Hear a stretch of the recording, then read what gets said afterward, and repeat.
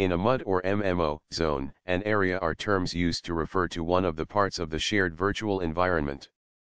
They should not be confused with levels, where a player proceeds through a series of stages in a linear or semi-linear manner.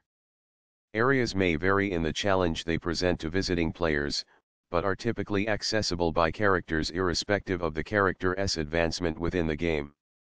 Where levels are sections of a game, areas are special sections of a virtual environment in which there may or may not be a game at all.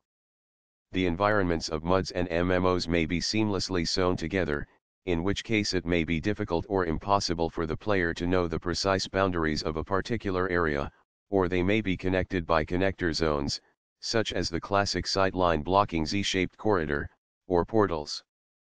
In some games it is possible to note changes in area through different flora and fauna, altered livery of guards, or special skills.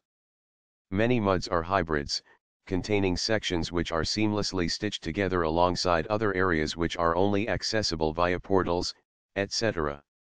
In MUDs, and other games where characters transiting zones is a trivial server task, connector zones frequently areas in their own right. Zones are useful for game developers, because they enable the developer to create and modify the game in parts, and online games, such as MUDs can focus their server resources on areas which are populated.